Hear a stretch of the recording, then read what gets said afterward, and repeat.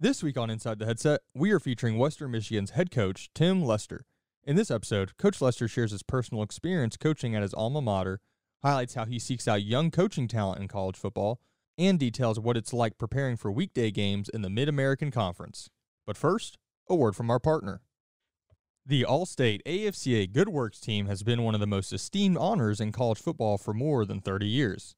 The student-athletes who are nominated for this award demonstrate a unique dedication to community service and desire to make a positive impact on the world around them. The Good Works team is comprised of 11 players from the FBS and 11 players from the FCS, Division II, III, and NAIA, as well as one honorary head coach.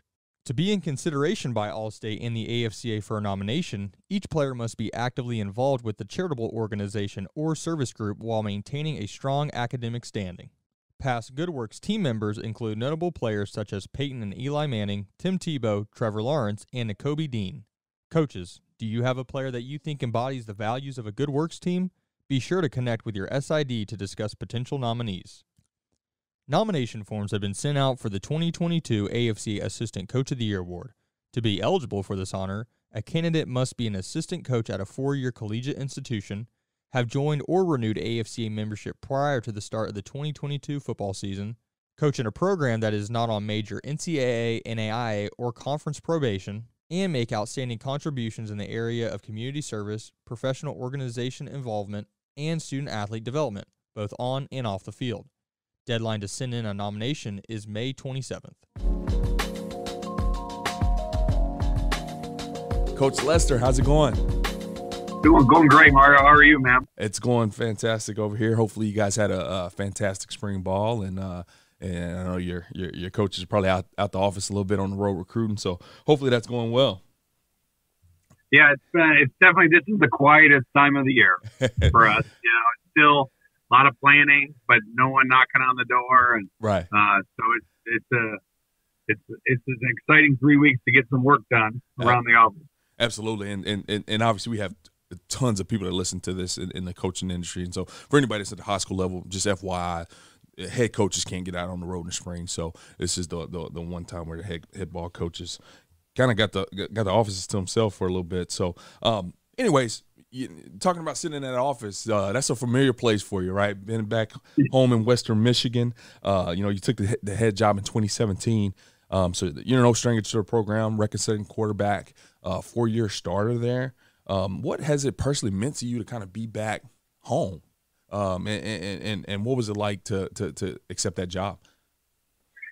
It was a dream come true. I talk to recruits a lot in this office on the other side, and I always say, how many people do you know that have their dream job, right? Everyone has a dream job, and there aren't too many people that you know that have it. Right. And I'm sitting in it. I'm living it every day. I get up, I get to come to work at a place that I love, and it's part of me. It's like where I cut my teeth, So, right. It comes to a different time. You're so busy. We're in a world that is fast paced, but it's just random moments where you turn the corner and you have a memory of something that happened when I was 19 in this room or in this building or in this office or on that field or right. in that corner of the end zone. I remember the one. Normally, I remember the bad one. I remember the pick I threw in that corner. It right. still annoys me today. I'll see the corner and I'll picture it's like, God, that was a bad throw or decision. So you just have so many memories that come back of your time playing here because this is the helmet I wore. So That's it's right. so much where I'm definitely honored to have this opportunity, and I don't take it for granted every single morning when I wake up. Well, you said something interesting there. You mentioned dream job, and you're right. Everybody has that one that they all be excited about, and I would imagine, or it's probably a decent amount of guys that their alma mater would be one of them. Was that something that you kind of sought after when you were early on in your career, cutting your teeth as a coach? Were you saying, man, I would love to get back to Western Michigan? Or were you, in that business, in our business, it's not that it's not that easy for you to say I want to go there and you ever make it there. It just you kind of got to go with the flow a little bit. Yeah, and my road here was not conventional, right? By any shape or form. So I was Division III, Division II, Division I, Division III, ACC, Big Ten here. But this was always the goal. The goal was to be the head coach here. Yeah. And so I love coaching quarterbacks. I love being an offensive coordinator. I have spent a lot of time as a head coach now at all three levels, and so this was always the end game. That's right. This is this is the job I was hoping to get, and didn't know when, how, where. You can't really plan those things, as right. In this profession. You don't know where it's going to end, leave you. But it came to fruition, and obviously I'm excited about it. Absolutely. Well, you mentioned unconventional kind of background, and I do want to highlight that a little bit. So one of the most intriguing parts, you didn't say it yet, you were a head coach just your fifth season into coaching, which is, I say, like I said, before we hopped on the podcast, this is about our 300th podcast. So I've had the opportunity to sit on with a lot of head ball coaches, and in the fifth year, that's amazing. But on top of that, like you mentioned, you've been high school, Division III, Division II, Division I. Just coming up, what were some of the commonalities and characteristics of building, successful programs at all the different levels, and what were some of the things that were just so different, working at all the different levels? Yeah, I get asked that question a lot, and I tried high school coaching for a year or two. It's just kind of a volunteer basis, and then got into college. That helped me figure out I wanted to coach college. And then I was at D3 a couple of years, and I got a D2 head job at 24, 5, whatever I was, and learned a ton. Probably made more mistakes than good decisions, more bad decisions than good decisions. And we were at a place that we had to do the laundry and line the field and water the field, and I was like Googling water systems, like the tractor that would move, so I didn't have to go out there myself and move it. Right. So you just learn to appreciate everything that we have here, and that the higher you go, the amount of people that you have that are trying to help you accomplish the program goals, Right. As far as the football, the X's and O's aren't much different. No doubt. The stuff that we're executing in Elmhurst College, were the same stuff we were doing here and doing at Syracuse and at Purdue. And so that part's not much different. The guys, the speed of the game, I don't think is much different. There is a difference, but there were a ton of guys we had at the D3 level that could run, that could roll, and the length is a big difference.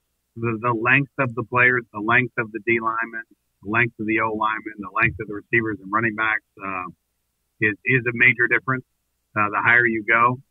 And the other one is, I always say this, and I don't know if people think I'm crazy. The good Lord only makes so many defensive linemen, and they're different. The defensive lines that we've had to face, the higher you go, it changes what you can do offensively. Getting a double team and moving a guy off the line of scrimmage was a lot easier to do at the Division III level than it was at the Division I level. Yeah.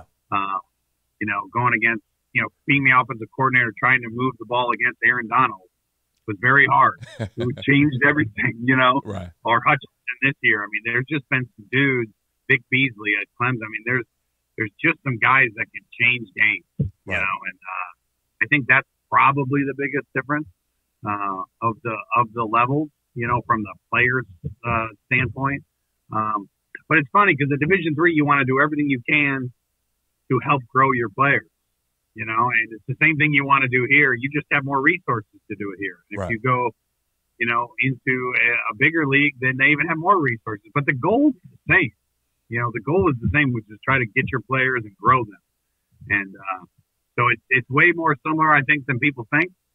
But there definitely are some nuances that make you have to, maybe call a game differently or design a game plan differently. Absolutely. Because there's some special players that make things different. Well, you made mention of that first head job, that D2 experience where you're lining the fields, doing laundry, all the stuff that I'm familiar with, being a former D2 coach at one point in time myself. How having some of those experiences, yourself, now you're at this head coaching role at the FBS level, and you have the resources to hire this quality control guy to make sure this part of the film is done. You got the resources versus this probably 5 to 6 man staff that you were running around with, a couple years ago. So what kind of perspective does that give you and allow for you to be flexible like that? Well, I think two things it gives you. One, it gives you the ability to to appreciate the people you have that are doing those jobs, because those are hard jobs. No doubt. From what happens in the weight room to the logistics of traveling and the nightmare that is that my DFO handles right now that I don't deal with. And, you know, his game day is the day before when we're about to get on a plane, and he needs to organize all that stuff. And I don't have to worry about that anymore. I just get on the bus, sit in the first seat. I'm good. So you just appreciate those people and what they do. And I think the other thing it does is it allows you to do more. You know, it's like, since I'm not doing all these things, what can I do more to give us a better advantage? Like, what film can I watch? What room can I sit in? What meetings can I have with my players? What do I have time to maybe do some research on a software that could help us, give us an advantage? You know, like, it's awesome to be able to take some of those things off the plate, which just opens up more space that you want to fill, right? You want to find a way, what else can I do? Because my first job is at St. Joseph's College in Indiana. I was the quarterback coach, offensive coordinator, and head coach. So I had to sit in meetings. And so you're just trying to find ways to do more and be better, you know, because there's so many things that I'm very fortunate to have people that do for us now, you know. So it's an exciting thing, but it definitely gives you an appreciation for how hard people work and how many people it takes to really run a program that can have consistency and consistently win. Absolutely. More and more things happening that's making it harder and harder. We all know it.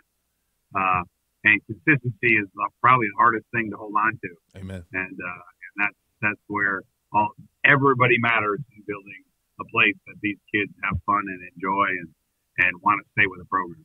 Absolutely. Well, Coach, let's shift gears a little bit and move a little bit to personnel per se. Scott Moore, right? Fantastic athlete that you had running around there, receiver for you guys. He's got the opportunity to be a very high draft pick, right?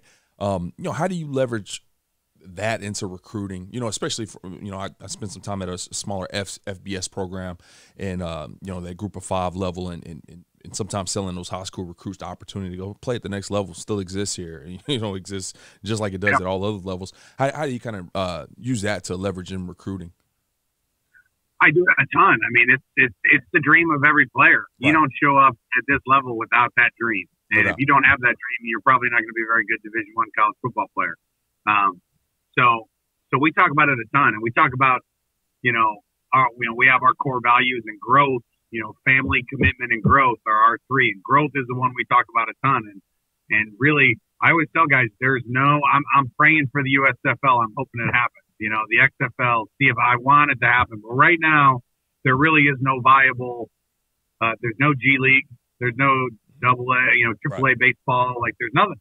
So it's really, in recruiting, it's about finding the place that can develop you, period, the end, you know, and that's really what you should be choosing. Your play, like, who can develop me?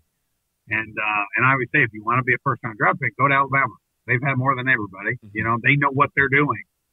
We currently have 9 players on active rosters. I mean, we're number 2 or 3 in all of the group of 5. Yeah. I think we're on top of, I think it's like 13 to 15 schools that are Power 5 schools that we have more NFL players. Wow. You know, so we have been developing players, you know, and you have to be ready. You know, there's a whole, I always call it the LeBron James effect. You know, in basketball, you can just get him and you normally can go to the championship, right? Yeah.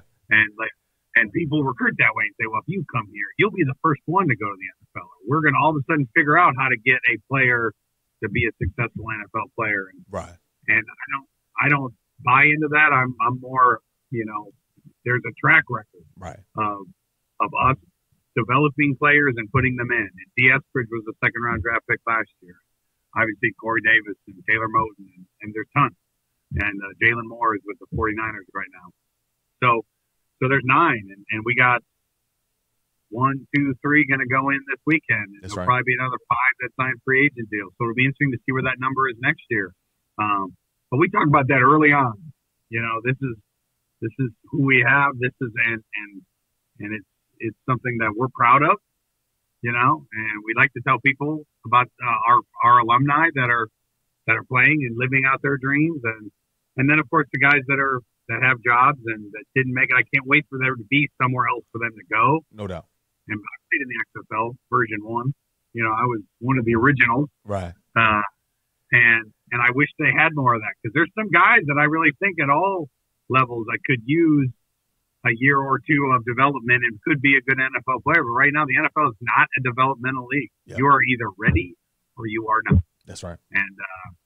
And that's why I'm excited for Scott. He's ready. Yeah. You know, he's going to be I'm guessing a second-round draft pick. I've been told by everybody he's going to be a second-round draft pick, which is going to be great for him and his future and the way he shows up and works every day. And I think our culture and our program does a good job of helping guys throughout their time here learn how to be a pro, you know, and there's some accountability there. And our guys not only have made training camps, but have actually made the active roster. That 9 number is, I didn't do how many people made training camps. It's how many people made active roster. Yeah. That's where we're sitting at 9. Well, Coach, that's awesome, and I love that you made mention, you know, about growth and development, because that is, you're right. That's what it's all about. And you know, right now it's a big. Or I guess you just transition out of that big phase of growth and development with spring ball just ending, and you did graduate a lot of upperclassmen, and you know, got some guys entering their draft here. So you'll be looking at some new starters this upcoming season. So how did you kind of approach you know, the development this spring, and a lot of guys in a lot of new roles, and prior to that in the off-season program?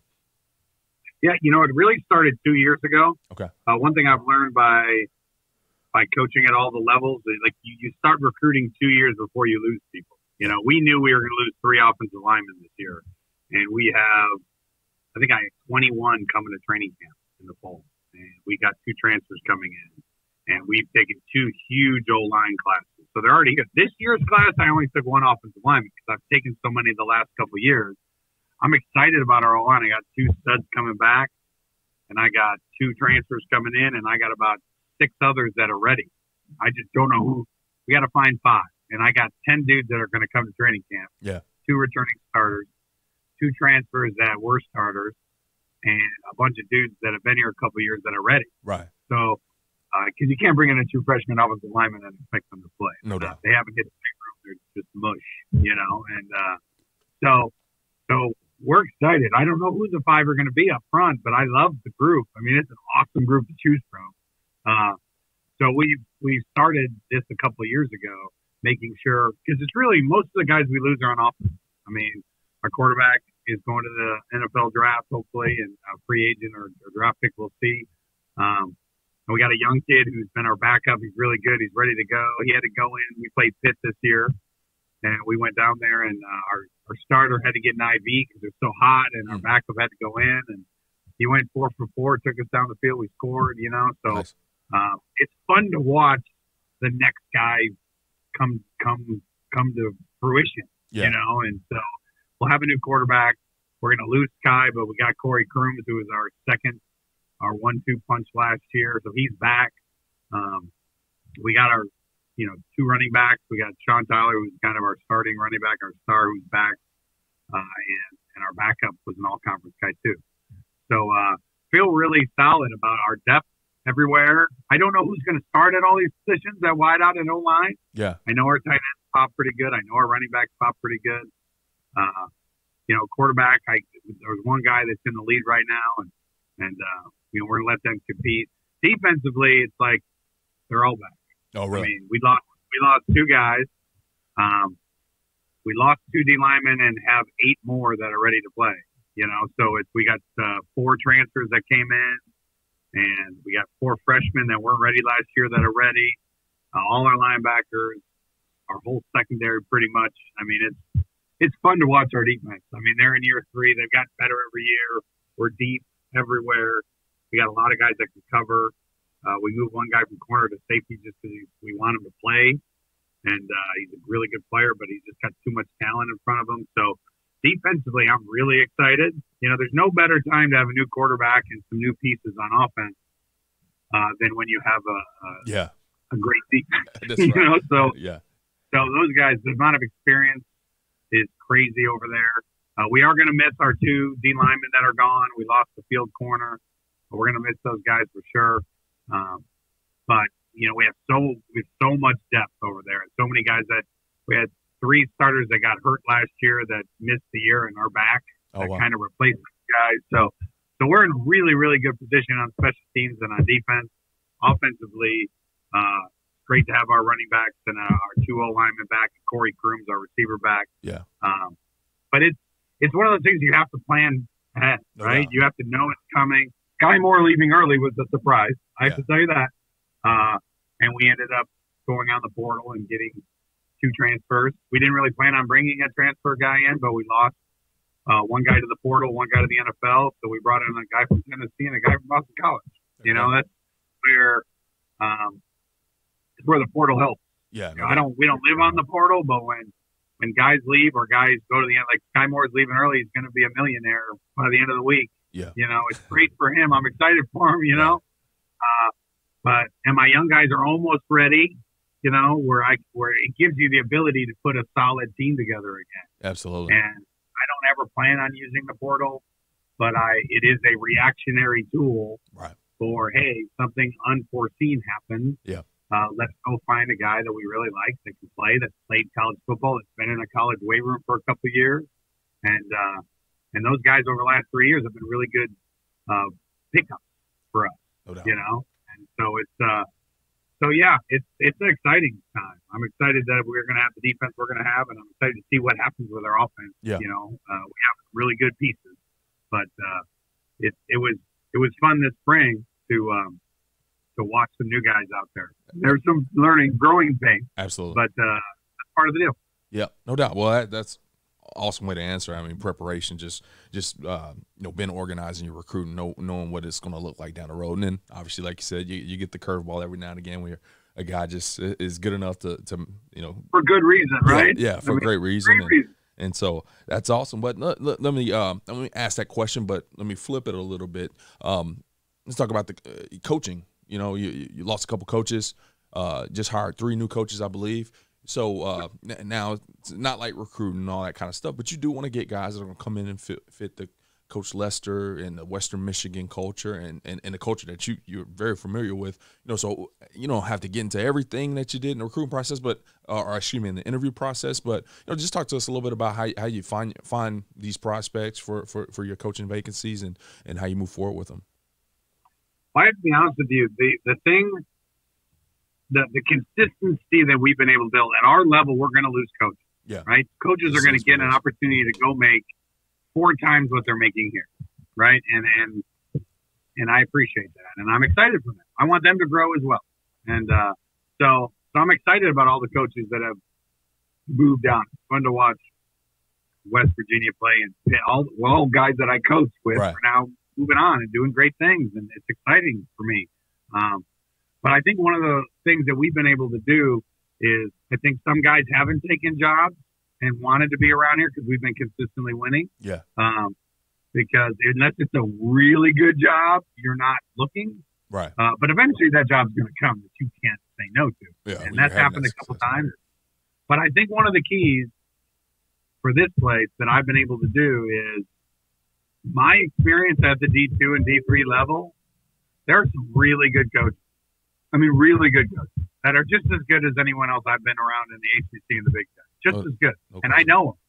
And I have a relationship with them. And the amount of coaches that I've given their first D1 job to, some of those guys have gone now. You know, the problem is everyone else. Corey Sanders, man, he played for me at that D2 school. He had me, a 25-year-old head coach. He was my strong safety on defense. Great player. I got him into coaching. I said, dude, you are going to be a great coach. And I gave him his first job. And then he kind of went off and was very successful as a head coach at the D2 level. I got this job. I bring him back. I think I'm going to keep this guy for a couple of years, right? Like, no one knows who he is. Right. He's been at West Florida and St. Joe. Like, no one knows him. 1 year. I had him 1 year. And Narduzzi called me. I was like, damn, Pat, how did you find out about this guy? He's like, in recruiting, I heard this. And I'm like, dang it. And so now he's killing it there, you know, and love it. And he's doing a great job. I mean, I talked to him. He came over to the hotel before the game this year, and I got to see him. He's like my son, you know. Yeah. That's awesome. But we've been able to, because of my relationships and how much time I spent at the D2 and D3 level, I know exactly. I have a list of guys that I would love to bring up here, and people are eventually going to figure out how good they are, and they're all going to get opportunities to move on. But if I need to find the best coach possible. And there are some really good ones out there that, sometimes you need to have a little bit of a relationship or know someone that knows them. And, and I know a lot of them, and I keep hiring them, so it's been fun to be able to take some of those guys and give them their first college job and watch them just explode exactly like I knew they would. And, so I do think that's one of the keys in hiring. And I've hired guys from every level. But my connections at some of the lower levels has really helped me sustain great coaches. Right. Because you're going to lose them in the MAC. I mean, every year I'm going to lose 2 or 3. Yep. And so I'm going to have to go find 2 or 3. So I make sure I'm always, I got to tell you, some of these big prospect camps, dude, in June, when there's 8,000 people there, I'm looking for coaches. Oh, wow. I mean, I'll get the text saying, hey, you want to watch number 758? I found it. I'll go watch a recruit go through a drill or something. But there's so many kids at those camps. Until I get a text from one of my coaches, they're out trying to find the guys that we want to evaluate, you know? And I'm watching the young coaches coaching drills. That's all I'm doing. I found 2 of them that way. I'm like, who's this kid? And I'll wait in between. I'll shake his hand. I'll put his number on my phone. And I'm trying to find the next young. You watch a guy during a camp run a drill with a bunch of random kids he doesn't know, but he's taking the time to coach them. And you get to watch him coach him and the eye contact. And you get to see a guy in his element. I've found a lot of names, and I have a list from those camps of guys that, man, this kid did a heck of a job. And now maybe then I normally invite him up to watch the spring ball practice or something and try to build a relationship with him. And then you never know what position you're going to lose. Absolutely. Hopefully you're ready when that time comes. And so it's been very successful for us. Yeah. Thus far. That's awesome, man. Hopefully, we like I said, we do have a ton of young coaches that listen to this. Hopefully, they can kind of hear that and let that resonate. How you're interacting with the young people and running through drills at the camps. People are watching. People are always watching, and just hear that from a head ball coach at FBS level. That's huge. So I appreciate you sharing that. Now, last question before I let you go here, Coach. This is very unique to the MAC conference. I spent a little time in the Sun Belt, and every now and again we have a Thursday night game, and it was just always so hard to get back in sync. Because you think about our planned days are probably around the same time. Yeah. And it was Saturday, and you knew what you did on Sunday. You knew what you did on Monday. And in the MAC, I mean, you guys were playing on Tuesday, Saturday, Friday, Thursday, Wednesday. How do you kind of I don't want to tie this to COVID, but I think all of us found ourselves in this position over the last year where we're trying to figure out what the heck is going on and been adjustable and been able to adapt. But with the MAC, that's every week. So how do you kind of go through it and put together a solid plan for how you attack every week? Yeah, it's hard. I'm like you. And I would say the things that we've done that I think have worked I've tried a lot of different things, because it's like you're testing different theories of how your kids will react better. But the one I think that's worked the best is a couple things. One is it's kind of hot and cold. So the ones that I try to keep our schedule the same. Yeah. So I will slide it sometimes an hour back on a Saturday. We're going to have let's say it's a Saturday, but for us, it's a Tuesday. Yeah. It's a Tuesday practice, right? When we wake up and it's Tuesday, it's Tuesday. I don't know what day of the week it really is, but for this program, it's a Tuesday. Right. I might let them sleep in a little bit longer because I don't need to get them to practice, but it's going to be a Tuesday. So we really do. We have our Monday, our Tuesday, our Wednesday, our Thursday, our Friday. No matter what day of the week it is, I try to keep those days sacred and locked in. So I'll tell them in the morning, today is a Monday. This is what we're doing. Now, the flip side to that, so I'm really stringent when it comes to keeping that schedule. But on the flip side is you do have a lot of, 8-day weeks and 9-day weeks. Yeah. And what I've done with that is the opposite. I go for time off. They need everything because that's November for us. So if I get a 9-day, they got 2 days off or at least a day and a half off. So I don't try to add to that 5 days and try to sneak extra stuff in. Like when I have a time, because we really, in our league, we don't get a bye week. We don't have one. We have our last Saturday game, and then we'll play a week and a half later on Wednesday, and then we'll have a week and a half before our last game. After, like, you have 2 half bye weeks. Right. You don't really get a true bye week ever. Yeah. And they need some rest. So I've learned that I am going to, when I have time to give them off, a day or two, I'm giving it to them. Their bodies feel better. Their minds are fresher, just everything from the season. They just need a little bit of time. But then when we come back, it's Monday. You know, we go back to Monday, Tuesday, Wednesday. And that has been the best formula for us in November, Maction, yep. where we give them days off when we can, and when we're here to practice, it's going to be a Monday or a Tuesday. There's days I get up, I get in the car, I'm driving to work, and no one's on the road, and it's Wednesday for me. It might be a Sunday in real life, right? But I'm like, where is everybody? And then I realize, it's Sunday morning, and it's 6:30 in the morning or 6 in the morning. I'm driving and no one's on the road. I don't see any lights on, and it's like, what is going on? And then you realize it's Sunday. But for me, it's a Wednesday. Yeah. I'm going to do my Wednesday. So we do. We stick to the schedule. But on the flip side, we definitely give them some time to relax and be college kids, sleep a little bit. Yeah. Well, one variable that is hard to avoid is obviously school, classes. The kids have classes. It's a Tuesday night. You have a game. Monday night, most of the time, I say Monday night, be like you here and say the night before the game, you're trying to relax the kids and all that kind of stuff. So how do you guys manage the class schedule? Do they go? I'm assuming they don't go to class on game days, right? Well, till noon. They have to go till noon. Which noon. For us, Wow. It's unique. It's unique for us because we're a morning practice team. Okay. Therefore, we don't take classes till noon. Okay. So technically, no one has classes, but they would have to. If they had a class that started before noon, they have to go. How about that? I mean, how many games? Honestly, how many games did you miss? How many classes? Because, like you said, we probably played at the same time. How many classes did you miss? Yeah, I didn't miss any classes. Yeah, Zero. Never I missed zero. Yeah. Right? We played Saturday, and I didn't have a Friday afternoon class, so we'd get on the bus Friday afternoon, drive somewhere, play. That's right. So it's so new. It is different, right. Like when you play a Tuesday night at Northern Illinois in the Calb, we leave on Monday, and if they have Monday afternoon and night classes, they're missing those. And all day Tuesday, we're in a hotel. We play Tuesday night. We drive this way. The game ends at midnight. We get out of there at 1 in the morning. It's 2 o'clock here in Michigan. We drive here. We get home at 6 in the morning, and it's Wednesday, and they got to go to class at noon. They can try to sleep on the bus. So it definitely has made it difficult. Yeah. You watch other sports do it. You watch like baseball and basketball teams Right. go away for a couple of weeks and go on tours around the country. And still, I to be honest with you, I do think the ability and the comfortability that we all have with Zoom right now has helped.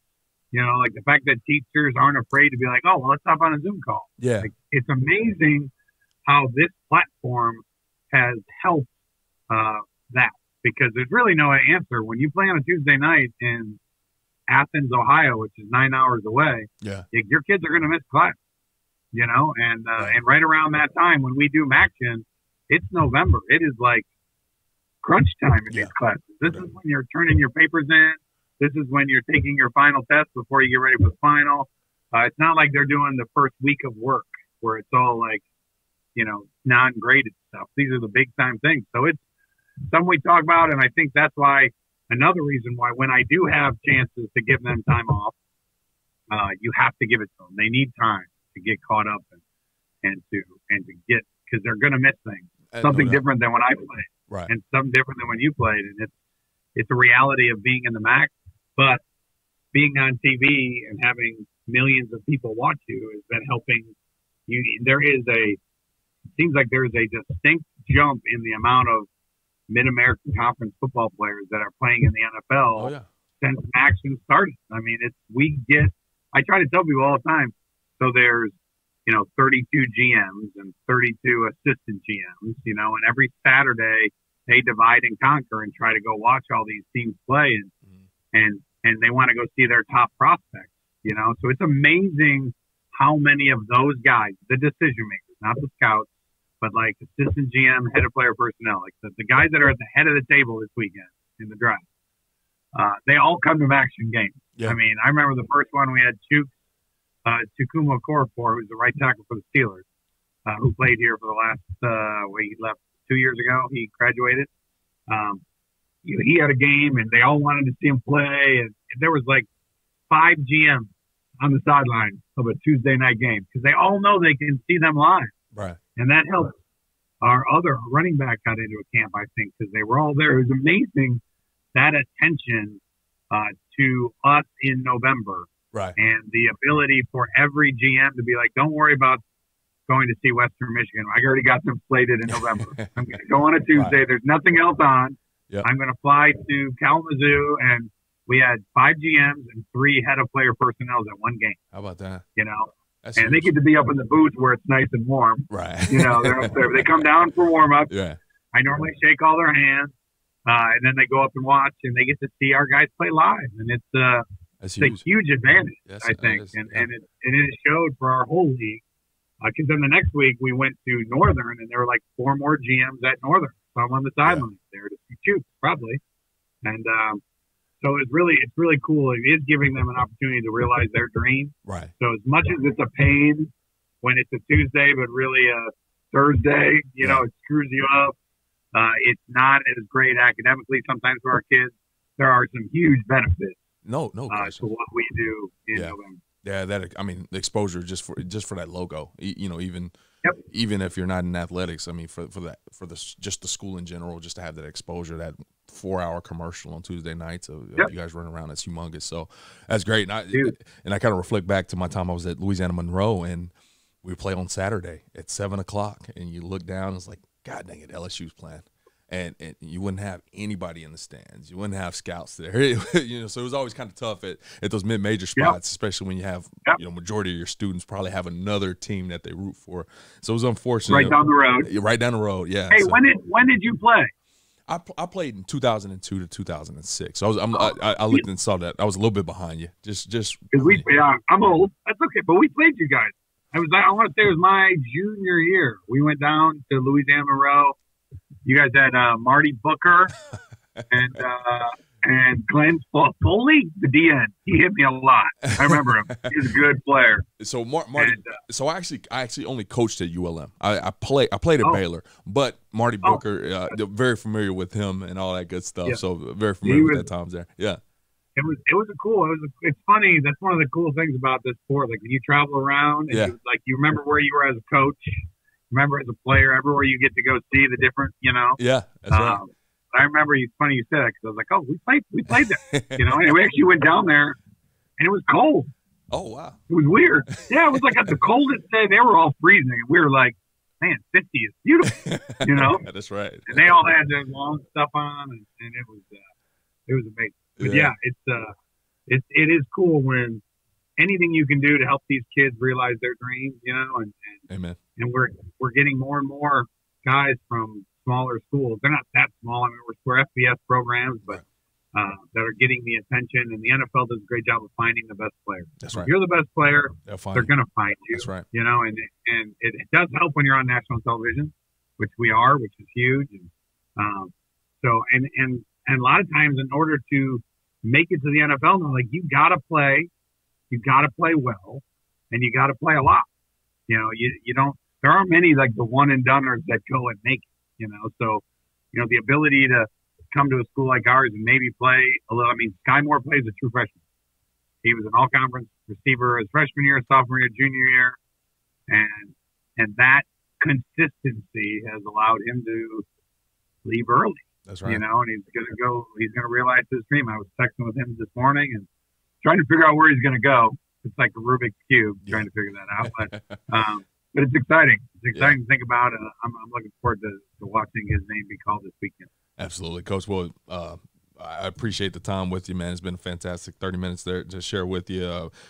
Phenomenal job what you're doing with your alma mater there. You know, congratulations on the success, and wishing you continued success. All right. Thank you. Appreciate you, Mario. All right. Thanks, Coach. Bye. Thanks for listening to this week's episode of Inside the Headset.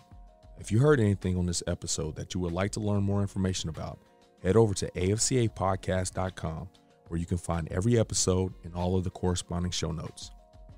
While you're there, take a second to rate, review, and subscribe to the podcast. If you have any questions, comments, or suggestions for the show, please let us know by sending an email to podcast@afca.com. Make sure to follow the podcast on Twitter at Inside the Headset and tag it when you share each episode. You can stay up to date with all things AFCA by following the @WeAreAFCA Twitter account. Every episode of Inside the Headset can also be found on your favorite audio streaming platforms such as Spotify, Apple Podcasts, and YouTube.